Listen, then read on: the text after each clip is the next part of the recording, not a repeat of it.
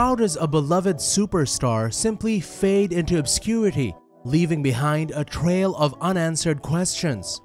Did they choose to vanish, or was there something more sinister at play? Imagine a world where fame and fortune come with an unexpected twist, vanishing from the spotlight, leaving fans and followers in a perplexing haze. Today, we delve into the enigmatic realm of the top 10 blacklisted celebrities who mysteriously disappeared. From Hollywood icons to music legends, these stars once dazzled the world only to slip into the shadows. Stay tuned as we unveil the mysteries behind the top 10 blacklisted celebrities who mysteriously disappeared. Entering the list at number 10, we have Monique, who made waves a year ago by challenging Netflix for unequal pay in her comedy special. This led to a boycott against Netflix, turning down a $500,000 offer while highlighting the vast pay gap, citing Amy Schumer's $13 million deal for perspective. Monique claimed racial bias, leading to a rift with many industry peers. Oprah, once her closest friend, intervened but called Monique negative during an interview, sparking a feud. Since 2016, Monique has remained out of the spotlight. Where is she now? Jared Fogle comes in at number 9. If his name doesn't immediately ring a bell, you might remember him as the man who appeared in almost every Subway commercial. He served as the company's official salesperson. That was his real work, sort of. With the help of Subway sandwiches, he lost a good deal of weight and was able to land the sweet job. His success in losing weight made him the face of every company's marketing campaign starting in 2000 and continuing through 2015. His face was all over the place, but then abruptly that changed and he essentially vanished. It made sense though once we discovered why. Perhaps some had seen that he was no longer the face of Subway and questioned why, until headlines came out saying that he was charged for child pornography and paying for sex with minors. He pleaded guilty to his charges and was sentenced to 15 years in federal prison. Jared agreed to pay a total of $1.4 million in restitution to 14 different victims, and on top of that, the judge fined him $175,000. Since then, his disappearance is no longer a mystery and he is now behind bars. At number 8, we have Stacey Dash, famous for her role in Clueless. Her conservative political views led to her blacklisting in Hollywood. She even authored a book titled There Goes My Social Life From Clueless to Conservative about her experience. It all started with a tweet during the Barack Obama election where she supported Romney. This caused her to be dropped by agents and stop auditioning. Recently, she re-emerged in the headlines, but for less favorable reasons. Her arrest for domestic battery involving a male. Her situation has taken a downturn. Securing the 7th spot is James Franco. His blacklisting isn't a secret. In 2014, he made headlines when screenshots revealed him trying to rent a hotel room with a 17-year-old girl. Despite the scandal, his career continued. However, in 2018, wearing a Time's Up pin at the Golden Globe Awards led to allegations of sexual misconduct. Women shared stories of his misconduct using the hashtag #TimesUpPin. Since then, he's been missing from the scene with small self-produced projects. His recent film Zeroville was a major box office flop, earning only $8,000 in its US opening week. Taking the 6th spot is Roseanne Barr, the actress known for her ABC show Roseanne. Her career took a nosedive due to a single tweet. Roseanne, a known Trump supporter, posted a controversial tweet in May 2018 comparing Valerie Jarrett to the Muslim Brotherhood and Planet of the Apes. ABC swiftly cancelled her show, which was set for a reboot. Since January this year, her Twitter account has been inaccessible, and she relocated to her mother's basement in an attempt to avoid public scrutiny.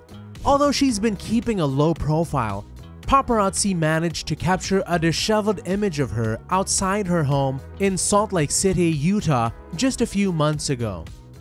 Landing at number 5, we have Brendan Fraser, once a major Hollywood star a decade ago. For those who grew up in the 90s, he's known for films like the Mummy franchise, George of the Jungle, and Looney Tunes.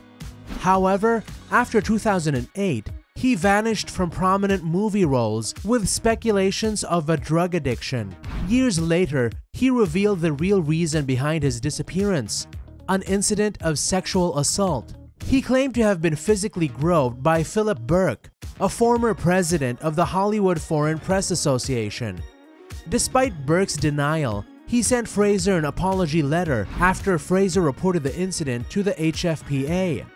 Since sharing his story, he has gradually returned to acting, but mostly keeps a low profile.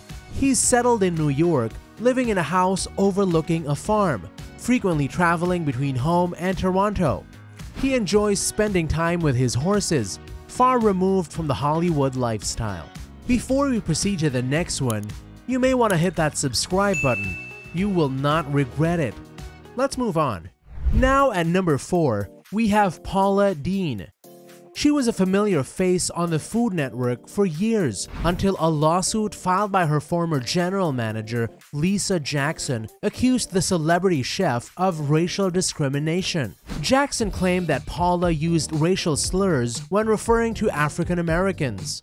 During an interview, when asked about using such language, Paula confirmed, saying it was just in the context of jokes that targeted various groups. This led to networks worldwide canceling her TV shows and stores discontinuing her products. She retreated from the public eye but resurfaced with insensitive comments about the late Food Network star chef Carl Ruiz. When asked about his death, Paula responded by making light of it, saying, "You know, they say the restaurant business will kill you." It is a tough... Her comment was poorly received, keeping her blacklisted. Securing the 3rd spot is J.D. Salinger, the famous author of The Catcher in the Rye. He passed away in 2010 at the age of 91. But before that, his career took a different turn, leading to his seclusion, which remained unknown to many.